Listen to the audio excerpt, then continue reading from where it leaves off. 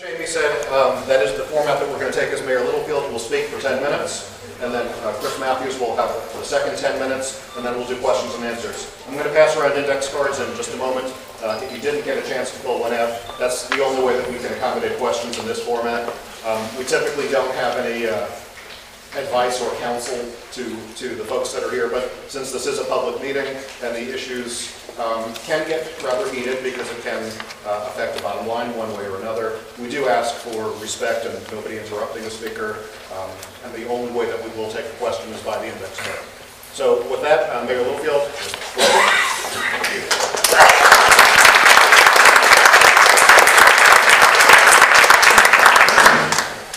I really don't think this is going to be a contentious meeting.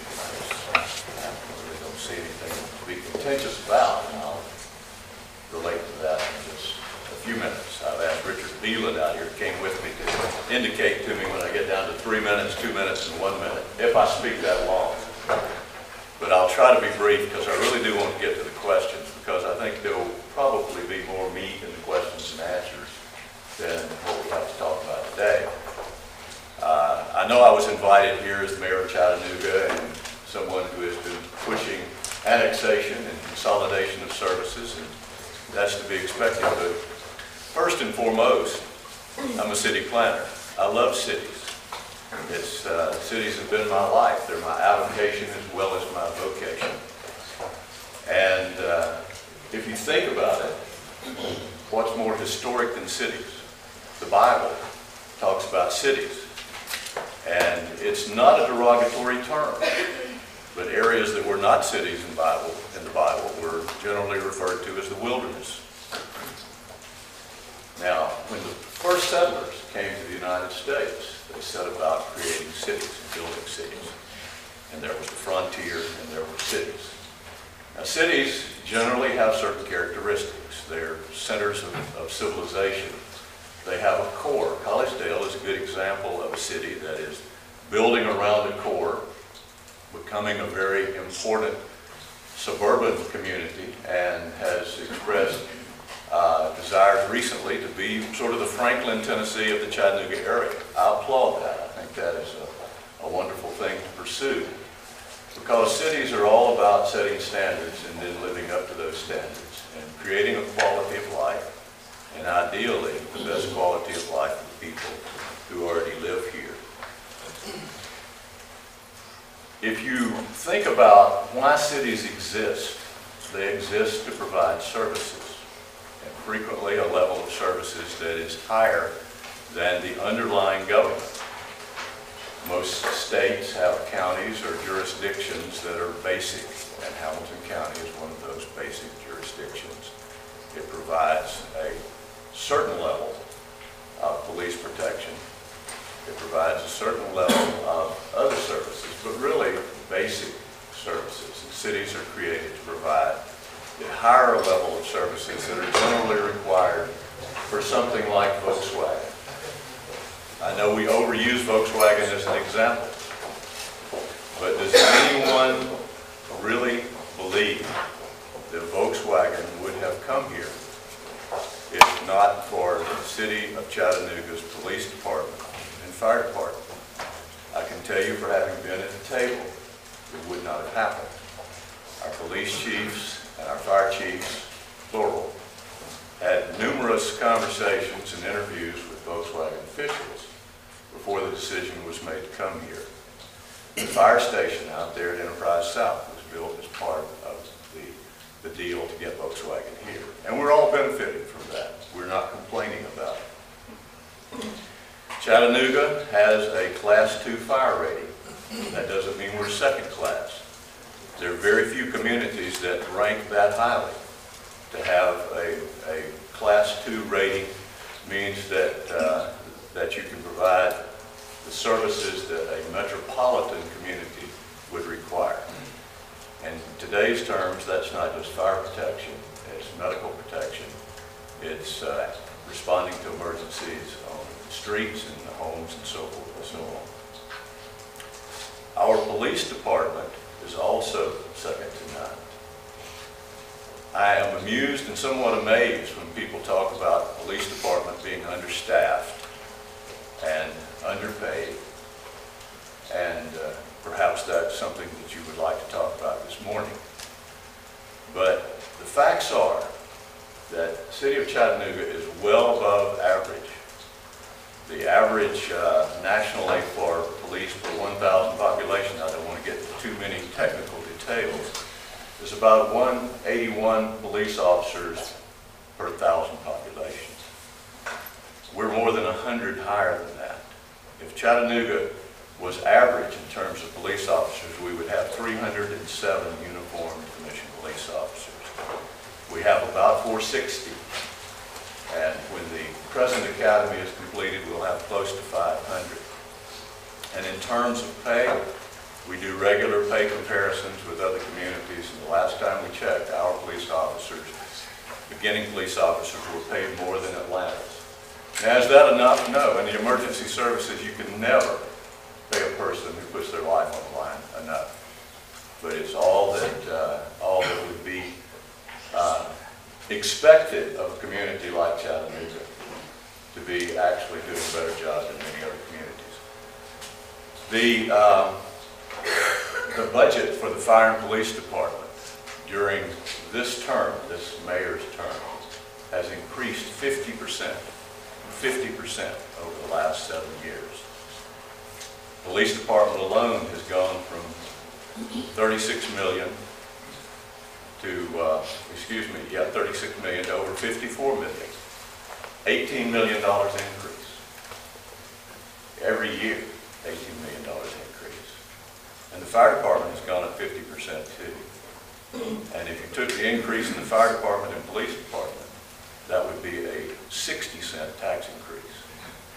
But the city did not raise taxes that much. They raised taxes a fraction of that because we were able to make cuts to efficiencies in other places.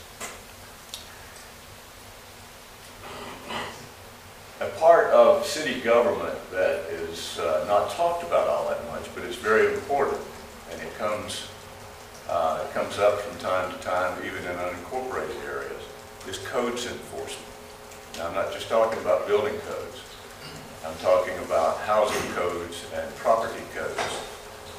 And that might not sound like something that you would want to entertain, but I can tell you that we get calls all the time from areas outside the city of Chattanooga, people who don't understand how this works, saying, can't you come and do something about my neighbor? My neighbor is, in common terms today, a hoarder. They're piling up stuff on their property, and we want something done about it. The city of Chattanooga has the ability to do that. East Ridge has the ability to do that. Red Bank has the ability to do that. Collegedale has the ability to do that. That's what cities do. We take care of those kinds of situations. I've gotten a signal that I have very little time left, but let me say this. An important part of cities is the provision of public facilities. Memorial Auditorium in Tivoli would not exist if it were not for the city of Chattanooga. We all consider those part of the fabric of our community. But the city of Chattanooga is the sole provider and supporter of those organizations, those institutions, those buildings, and all that it takes to keep them running. I hope that those of you who live out in this area have seen the Summit of Softball. The Summit of Softball is just down the road to the left. I think you can get a good overview of it if you just turn in there and look at it today.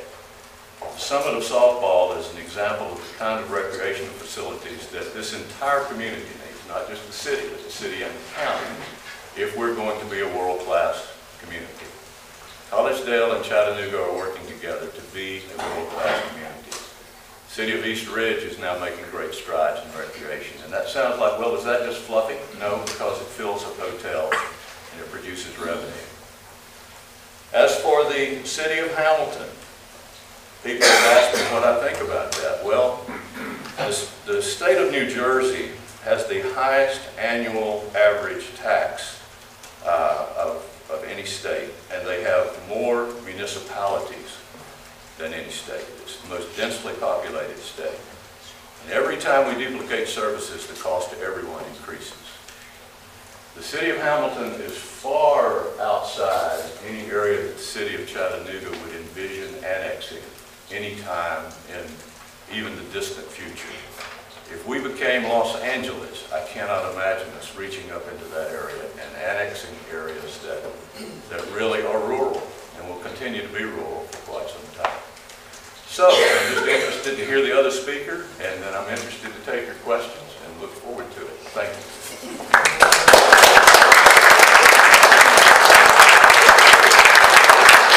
Thank you, Mayor.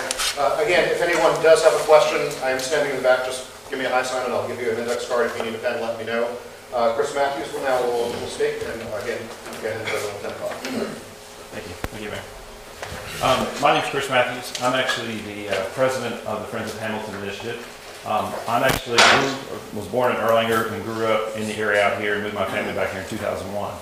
So, and I also found out recently during the process that I actually have deep historical ties to the area that we're talking about.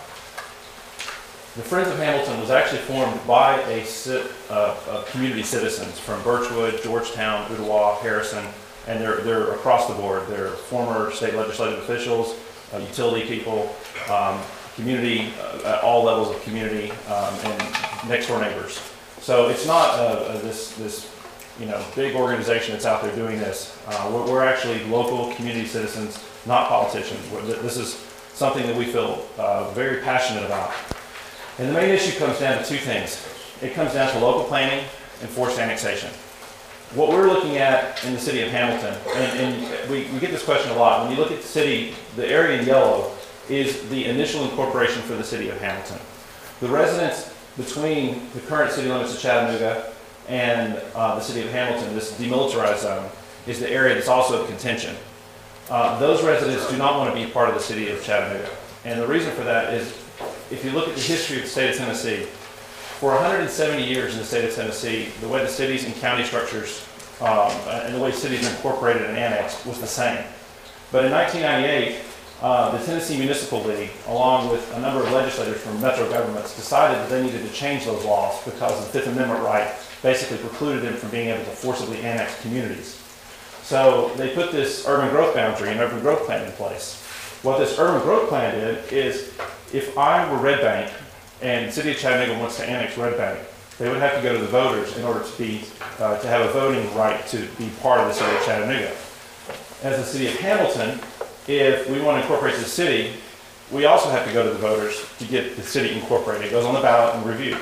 However, for annexation, they open up an urban growth boundary among a group of politicians, and they basically said, yeah, we want to extend our boundaries, and then the citizens have no right to vote. Once they're annexed, they have 1 month to challenge the annexation, and it goes to one judge who makes a decision if you get annexed or not. They took out the right to a jury trial that basically said citizens of your peers can say, yes, we want to be part of the city, or no, we don't.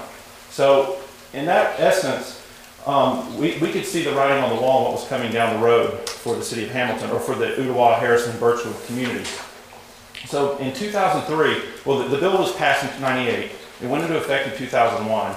And then in 2003, they exercised it with the monstrosity annexation of the interstate. So if you look, they only annexed the industrial property at the side of the interstate from the city of Chattanooga, and that was strictly a tax grab. And in the state's eyes, it's actually against the law to do that kind of annexation. You have to take the whole community, not just profitable areas. So what we did is, because that border shifted us further south, and the way that the urban growth boundary laws are stated, we can't incorporate a new city within 5 miles of a city over 100,000 and within 3 miles of a city under 100,000. So that's why you see the radial rings. Those are the boundaries to the other cities around us. But what we can do is we can incorporate the main body of Hamilton, and then we can self-annex him back to the existing boundaries without opening the urban growth plan and without the city annexing, but property owners can self-annex into the community themselves. So the residents in these areas have all been highly positive on the city of Hamilton and the initiative we're doing, and they all want to be part of the new city of Hamilton. The discussion about metro government, you'll hear that thrown around, metro, oh, we're for metro government. I'll tell you emphatically, the city of Hamilton is not for metro government. And I would challenge anybody that's in the current administration if they lived in a metro government, because I have. I live in the largest one in the country, which is the city of Jacksonville. It's highly dysfunctional and literally crime-ridden everywhere. So the representation of a local community like Collegedale, Red Bank, Saudi Daisy, all these communities are representative of the people that live in their communities. And those residents can then basically elect the officials that are representative of themselves, and all the tax dollars and everything go back to that community and service that community. We don't want to see our area out here being managed from a community that's over 20 miles away, in some areas 40 miles away. That just doesn't mean, that's just not representative of the citizens that live in this area. The other thing we see is, and we've seen this in the last few years here, if you remember the apartments on Hunter Road, we had an issue where the county commission said, no, we don't want these apartments in this area. So the property owner flipped it into the city of Chattanooga. They figured it'd be a fast move right into getting annexation and getting the rezoning of the property. Well, what wound up happening was they had 100 people show up down there from the county saying, no, we're not going to support this. And basically, those issues will continue to happen again and again and again. And every time one of these rezoning things happen that affects our local area, that doesn't affect Chattanooga, we have to run downtown and address these. That doesn't make any sense for us. From a government standpoint, services standpoint, we are keeping the flattest, smallest government we possibly can. We're putting term limits on our city council and our city charter. We're putting term limits on the mayors. We're going to actually put in there where you can't jump between the two positions. We're also going to subcontract our services with the Hamilton County Hamilton County Sheriff's Department and the Highway 58 Fire Department to be our services for the rural area for fire service. One of the things we're going to do with the fire service to increase our services offering is today's services in the county are subscription based, which means that residents have to subscribe to get fire coverage. It doesn't mean that you won't be covered if you have a fire. The Hamilton County Fire Department has a policy that they will come out and service any fire if any issue arises. But what this means is with the incorporation of the city, if you live in the city limits, the city will pick up the tab for basically covering the subscription for all the fire departments in that area, which basically helps the fire department have a budget that's stable and they can plan and actually provide more staffing, more resources, more apparatus, things like that. And then the other big services we have to maintain are the roads. So in the incorporated area of Hamilton, we're looking at 90 miles of public roads. We've got about 60 miles of state roads and 20 miles of private roads. And then some emergency funding and stuff. Originally, when we put the initiative forward, we had a tax rate of 1.5%. And then after we did the budget for 5 years and the services plan and looked at, working with other municipalities in the area who've been very helpful with, saying, have you thought of this? Have you thought of this? So we've actually had a very strong support from other cities. We were able to drop our tax rate down to 1.25, which is 1% lower than the city of Chattanooga. Additionally, we don't have all the stormwater fees that Chattanooga is imposing on nonprofit organizations and other businesses within the community. So we're trying to keep those fees down. Just an example in Bayside, you've seen that their fees, I think, really started out $40,000 and they went down to like $12,000. But what we're looking at here is we're looking to keep our infrastructure and the quality of life and everything we have in this area very small, very thin, and still maintain our quality of life with a local representation, local government. And I would encourage everybody, if you haven't visited our website, please visit Friends of Hamilton, visit our Facebook page. We put all of our information out there. We're transparent. We don't want to hide anything. We want everybody to see all the details. And please, if you need to sign a petition today, we have Joe in the back here who's actually taking signatures on our petitions. Thank you.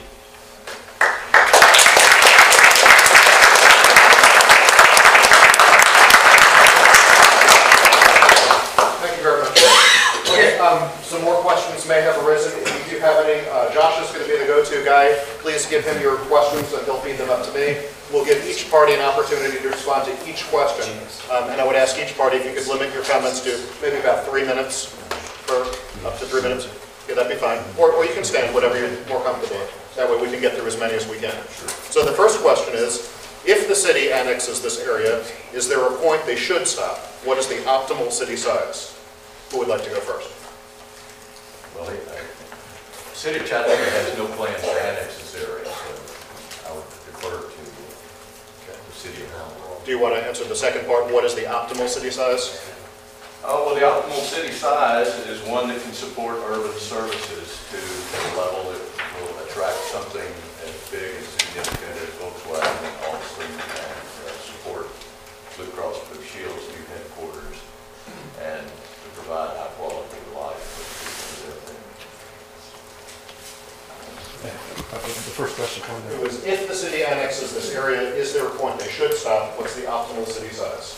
Yeah, and so at the annexation of this area, Currently, the city is at its current urban growth boundary that's defined by, by all the local mayors and stuff. But they have to reopen that urban growth boundary again. So right now, it is a stopping point, which is great, and we don't want that reopened. The optimal size of the city, in my view, and we've had this discussion with other city managers, we don't believe it's the city's right to grow. It's the city's privilege to grow, and it's based on the citizens of the community, and that's the key thing. We'll just go back and forth. You know, the last one to speak can speak first on the next question. The next question is, what is the single greatest benefit for citizens to be of the new Ooltewah, and what's the single greatest disadvantage? So the single greatest benefit is self-governance. Basically, if you don't like the governor or if you don't like the mayor or the city council, you have a right to change it. Your vote is basically 1 in 15,000 in the city of Hamilton versus 1 in 170,000+ in the city of Chattanooga. And the second part was the change. The greatest disadvantage of the greatest disadvantage is we have another layer of government, which is something that in the county here, you know, personally, I don't want another layer of government.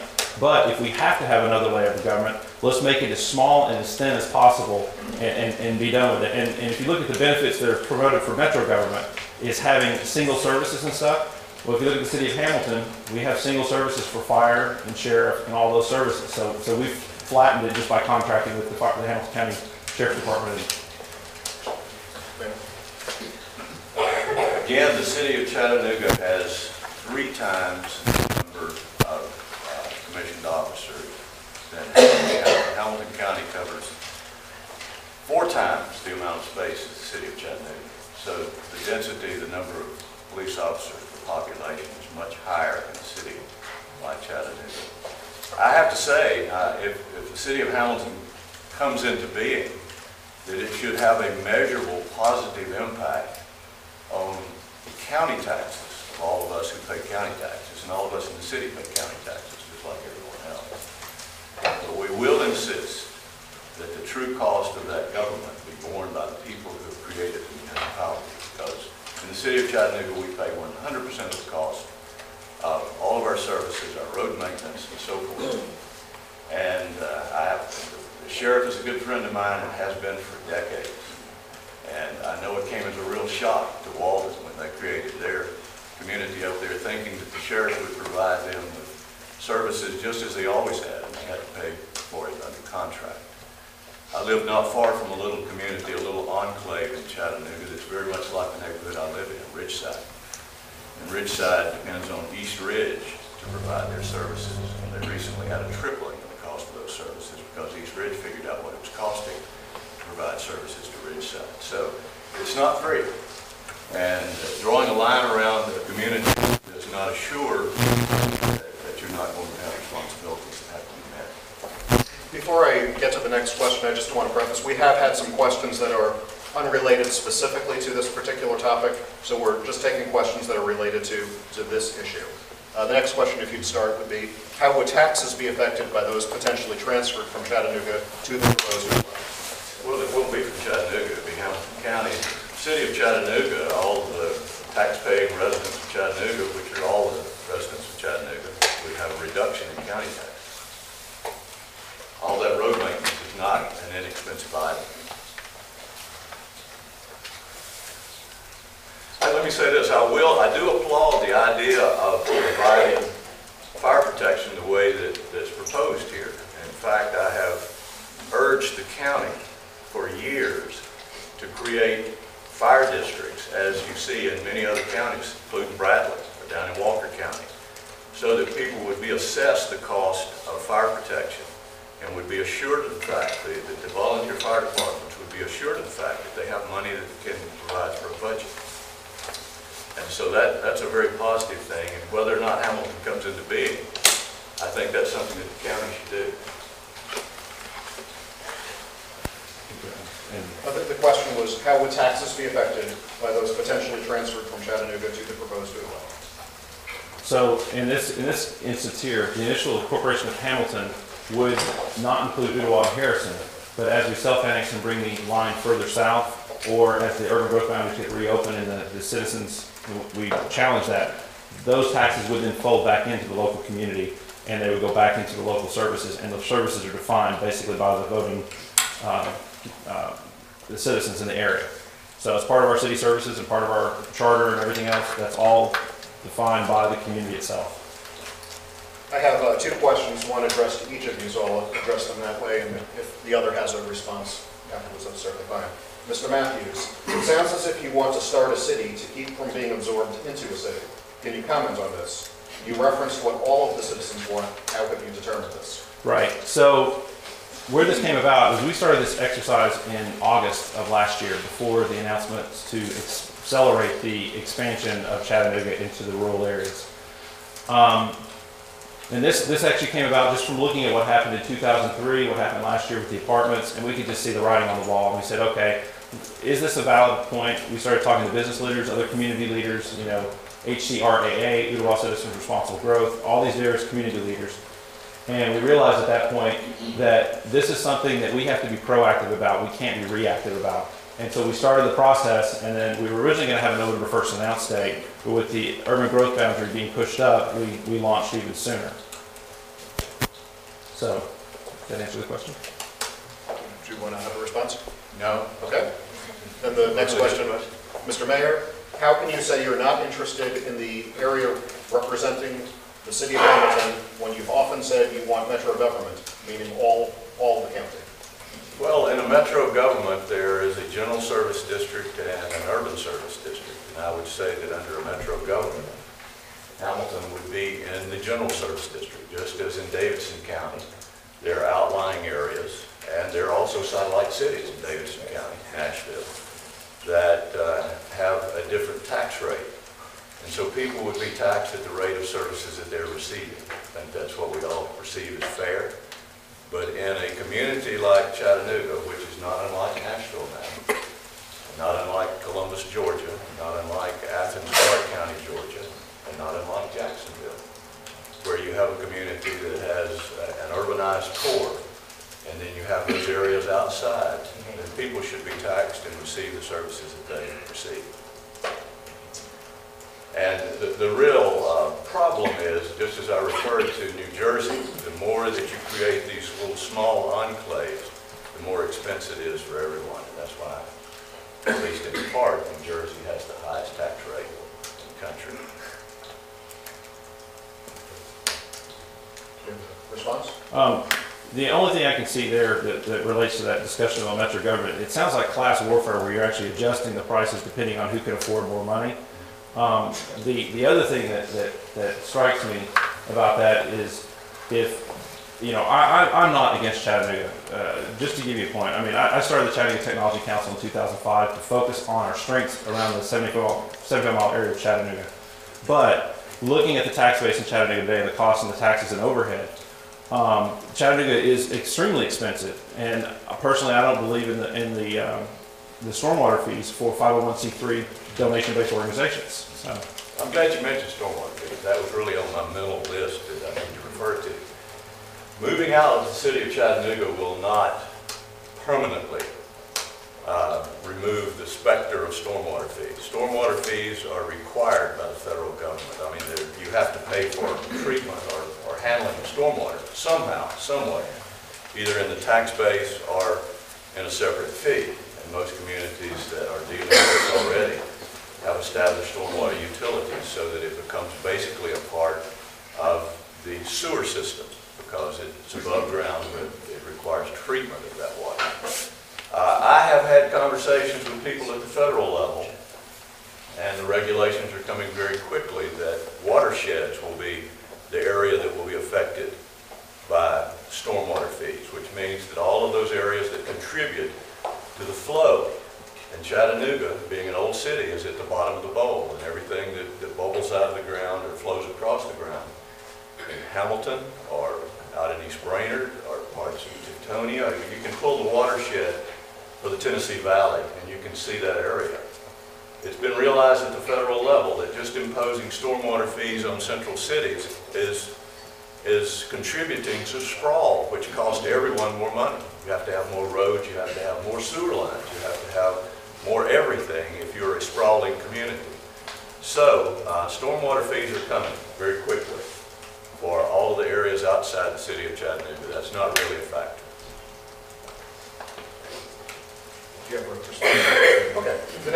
we've got, we're moving right along, so we may have an opportunity for a couple more questions if you've got them. I've got several more in front here, but if you have a burning question, please raise your hand for Josh. The next question, I believe we started the last one with you, Mayor. Why do citizens not have the right to decline annexation of their own properties? And that's basically because of the urban growth boundary that changes in 1998. It's actually part of a larger initiative, and I would strongly advise everybody to take a look at it and research it for themselves. But the way they changed the laws in 98, it took the rights away from the citizens so that they have a chance to challenge on their annexation after the annexation is done for 30 days. But 9 times out of 10, it's one judge that's going to make the ruling, and he's going to say, you know, he's going to side with the metro government or the larger entity. So that law needs to be changed in the state of Tennessee. There's actually a bill in committee right now. It's called the Anti-Agenda 21 Initiative Bill, and we highly recommend you call your state representatives to have them basically support that bill and push it through to take away some of the teeth of these urban growth boundaries. Here. Well, Agenda 21 is a hot button issue that the legislature has. The legislature every year or every session has bills to try to amend the annexation laws. The annexation laws were very carefully debated and discussed decades ago, and Tennessee has one of the more progressive land use and regulation and annexation laws in the country, but it's not unique. Annexation by ordinance exists in many other places as well, and the intention of it is to reduce the cost on everyone. So it is proposed to every session, it generally dies every session, and it has nothing to do with Agenda 21.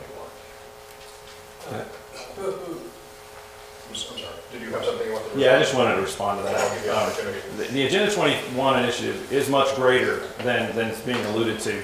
The Agenda 21, in case you're not familiar with it, was an issue that came out of the Rio de Janeiro summit in like the mid-'80s. And it was basically to put in these metro forms of government and restructure, specifically the United States. We're the only one that has property rights written into our Constitution. And so the intent is we can't directly attack these Agenda 21 property rights. So, but if they can put growth planning in place that indirectly attacks it is a model that they're using. In 1996, you can research it yourself, in Istanbul, Turkey, Chattanooga was referenced as the poster child for the Agenda 21, and I think it was Urban Housing Growth 3, as the model cities for doing these Agenda 21 initiatives. Mayor, did you have any response? No, we could stand here and talk about Agenda 21 all day. That's just a specter that you really don't need to worry about. And you can go on the internet and look at it. Yeah, you can. It's an entire catalog. It is an endless list of things that communities can do to try to improve their environment and their living quality. And that was all it was ever intended to be. I'd never heard of Agenda 21 until some of our local Tea Party people brought it up. You signed up to it, Excuse me, we're taking questions only by index card. Had to go look it up, see what it was. But in any event, it's something that you hear quite a bit about nowadays. But it reminds me of the old days of the John Birch Society and a number of other scare tactics that really have nothing to do with the issues that we're talking about here today. I have looked at some of the issues that people take issue with regarding Agenda 21, and one that I think is remarkable is that they're against flood regulations. Well, flood regulations are just a recognition of reality. We have flooding problems in Chattanooga. You have flooding problems throughout this community. And it's not taking people's property rights. It's simply recognizing the fact that if you build in the floodplain, you're going to get flooded, and that's going to cost somebody some money.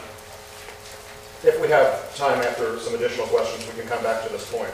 The next question, I think I started with you last. Mayor, if you would take this one.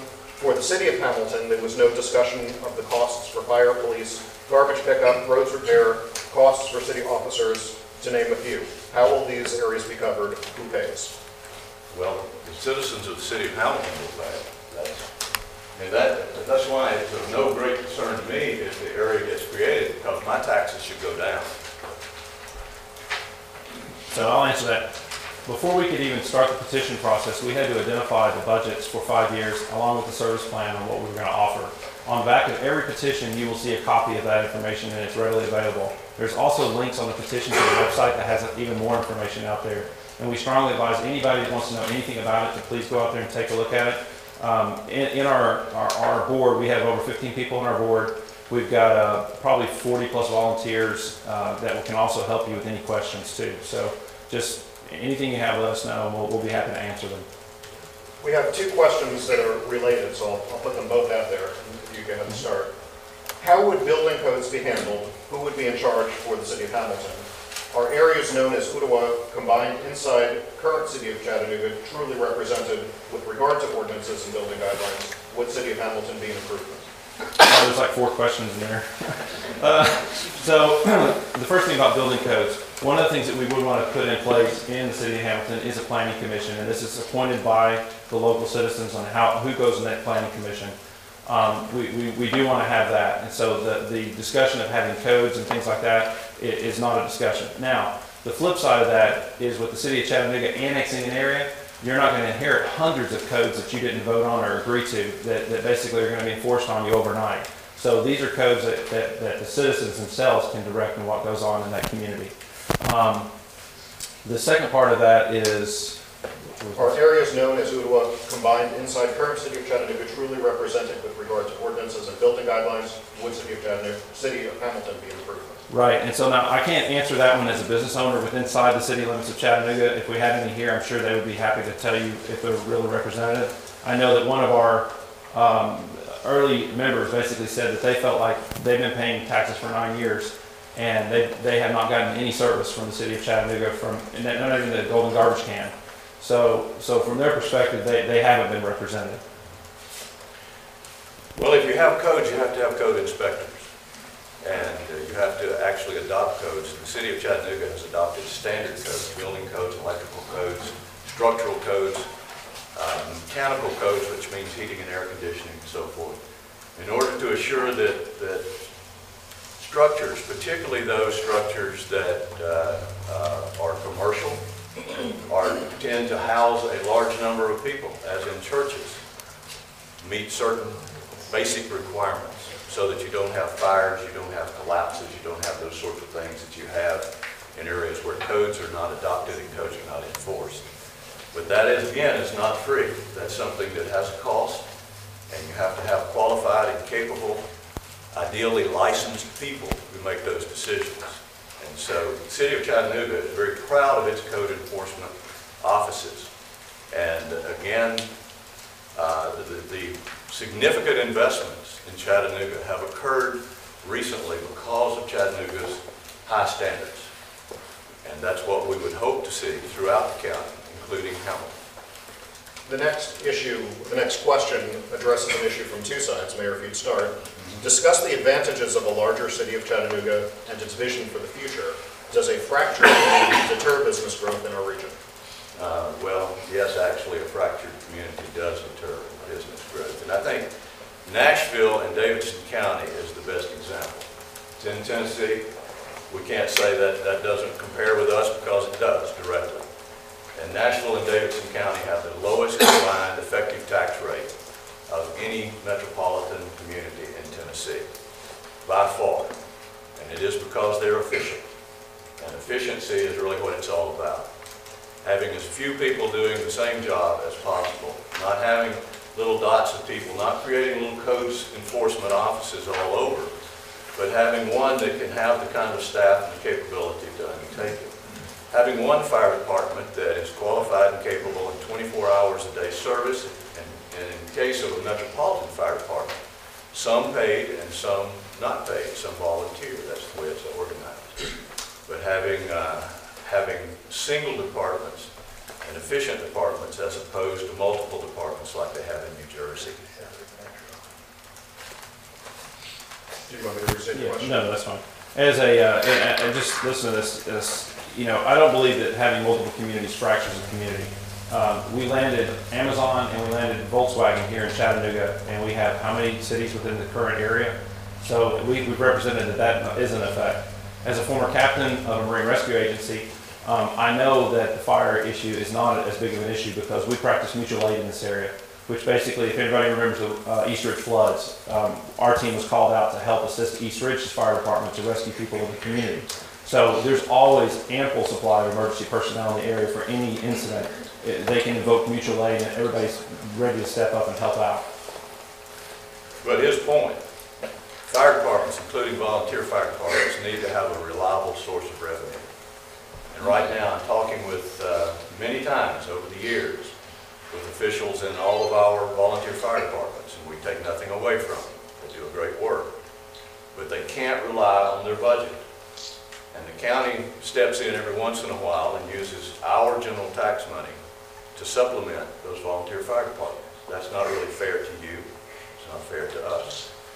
They need a budget, they need a reliable budget, and they need an assessment of all the property owners that are served by that fire department so that they can have the kind of service that they need and deserve. Somebody read my question in advance. The next one, I will read it in case you have additional comments. It is addressed to the mayor. If you annex me, can you guarantee my fire and police will be as good or better? Our community has never had a home burn, but our local fire department would close. Well, the answer to that is yes, I do. We have the professional fire service. Again, taking nothing away from the volunteers, but our service is held to a higher standard. And we have the largest, most efficient, most effective police department, far outstripping what the sheriff has. And I know that the sheriff is stretched thin. If other municipalities are created, they should provide their own police protection, or if the sheriff is providing it under contract, it should provide for enough people to actually do that service, not understate the cost. And so we need to be watching, we need to be vigilant as Hamilton County taxpayers to make sure that everyone is carrying a fair share. My response to that is, I agree in having the top fire service in any city or community. One of the things that hasn't changed with city's annexation of 2003 into the current Ooltewah business community is Tri-Community Fire. Tri-Community Fire was the same fire department that was covering the area before the annexation of 2003, and it's contracted to still cover the same area. So the fire service hasn't changed or hasn't increased since the incorporation. That's the same type of relationships we're looking at as a contract relationship, just like Walden, just like Lakeside. The same things with the sheriff's department. We've already got the contracts for the sheriff's department on what it would cost for the officers to cover our areas. With the opening of the dual station at Enterprise South, we have more coverage out here than we've ever had before, even with our cooperation with tri-communities. They are a good fire department. The opening of Appleton Pike, it gives us even better ability to serve this area. Up until then, we were kind of cut off. We also are reviewing right now an additional fire station location in the immediate Ooltewah area. We've opened 3 fire stations since I've been mayor. One we just opened in Chattanooga, which served a new area that was newly annexed. Okay, this may be the last question. We'll start with you. What percent of property taxes that Chattanooga would collect for Ooltewah would be diverted for other areas? I have to defer that one. I wouldn't really, I'd have to get a calculator out to see that, but generally the areas that we annex pay for themselves and sometimes just barely. But the whole idea is for the efficiencies of scale to come into play. And so when we annex residential areas, they generally don't pay for themselves, but the people who live in those areas do get the benefit of the services that the city provides, which does include free garbage service. And if you figure the cost of your, that's a whole lot. If you figure the cost of your contract garbage service, if you figure the cost of trash removal, if you consider the cost of recycling, which some people pay for, it comes very close to paying the cost of the taxes. We are unfortunately out of time for additional questions, but I would like to thank both of the speakers, and I'd like to thank everybody here for